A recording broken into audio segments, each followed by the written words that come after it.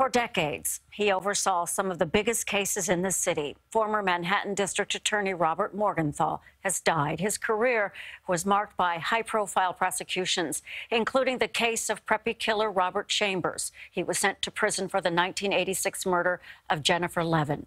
But not every case ended with a conviction, among them the acquittal of mob boss John Gotti in 1990 and the 1979 disappearance of Eitan Pates did not lead to prosecution then. In 2002, he threw out the 13-year-old conviction of the young man known as the Central Park Five after DNA evidence led to another man.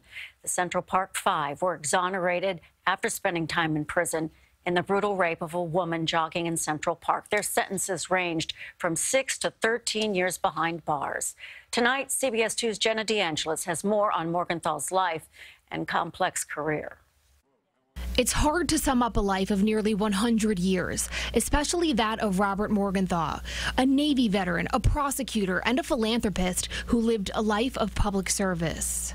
The 99-year-old made history as Manhattan's longest-serving district attorney. Our system of justice is based upon the belief that no man can escape answering for his actions. Staff referred to him as the boss, and that he was, spending more than 3 decades jailing criminals from mobsters to murderers until he retired in 2009.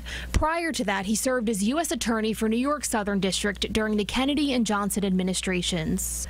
Subway vigilante Bernard Goetz was one of his most notable prosecutions. He also got a conviction in the case of John Lennon's killer, Mark David Chapman.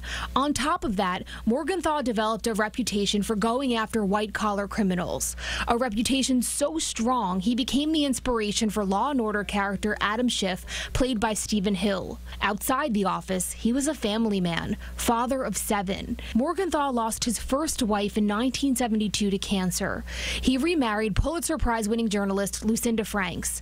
Together, they appeared on CBS 2 in 2014 to talk about her book, which gave a new view on the man she knew differently than the public. I wanted people to know his foibles, his strengths, his goofiness, his singing, everything he does at home that make him a real person. Morgenthau's wife said he passed away Sunday at Lenox Hill Hospital after a short illness, just 10 days shy of his 100th birthday. Jenna DeAngelis, CBS 2 News.